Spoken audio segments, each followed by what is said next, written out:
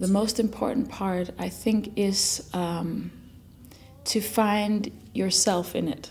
I think you have to remember that to make it your own. And I can't be any Katrine Satterlin or any of the teachers in here, but I can be me. So I get all this information, all these tools, and then I use them from my experience, from the way I would express myself and so on. And then I know that everything I say I do is correct anatomically and with the research and everything. But to make it your own, and to always remember to go back to make music, to make wonderful music that expresses something. It's not just technique, it's about communicating and having something you want to share in your heart. What is so beautiful about the voice is that I'm the only one that have my voice.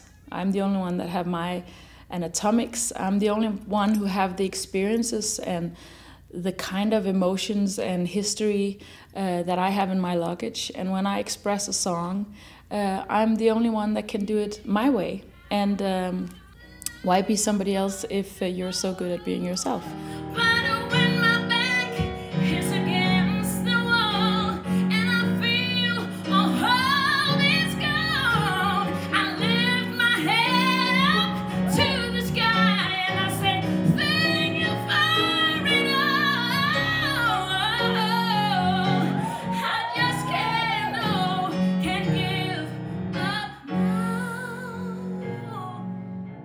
What is interesting is that everybody have their own taste.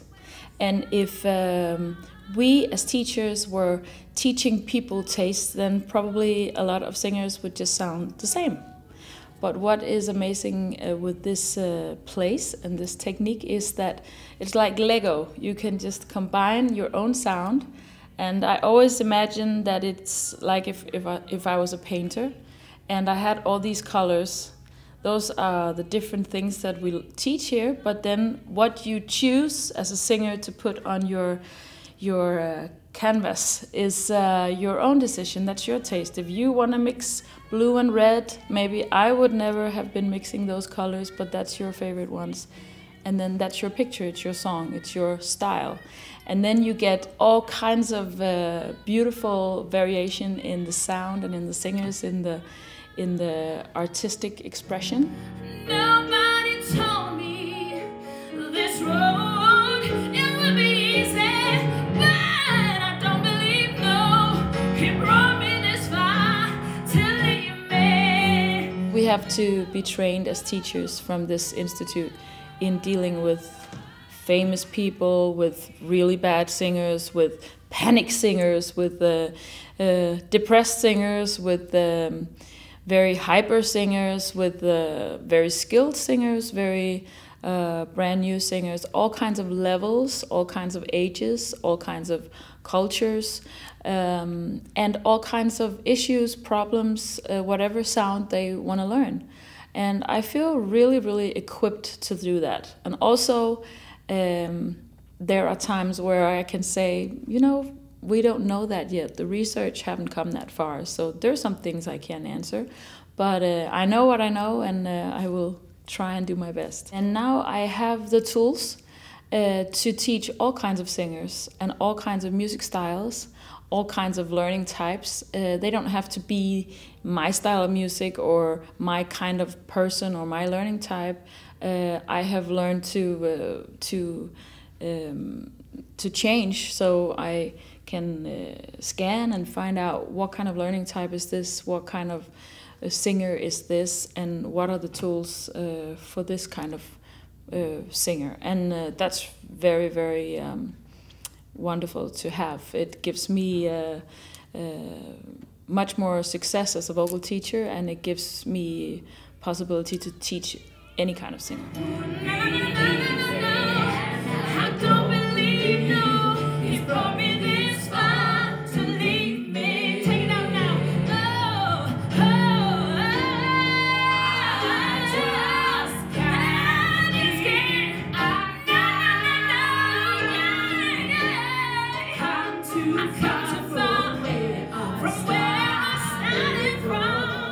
a bad day where I'm tired or I feel a little bit ill and I have to sing anyway, then I know good tools to sing anyway.